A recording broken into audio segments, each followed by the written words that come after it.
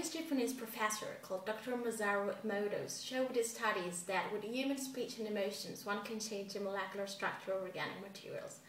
One of his many studies involved 2 jars of cooked rice. One was labeled as the bad rice and the other as the good. The bad rice was repeatedly subjected to verbal abuse. Negative thoughts, hatred, and anger were directed at this jar for the entire duration of the experiment. The good, conversely, was just praised, admired, and loved at all times.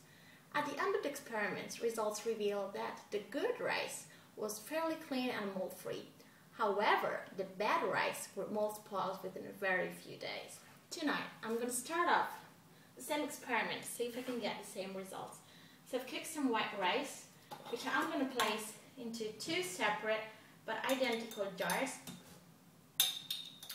The first jar will be labeled as I love you, whereas the second jar will obviously be labeled as I hate you. For the next 7 days, I'm going to address all my loving and negative thoughts to these 2 jars, which I'm going to place in 2 separate areas of my apartment. After 7 days, I will check if any major change between the 2 will be reported, so stay tuned.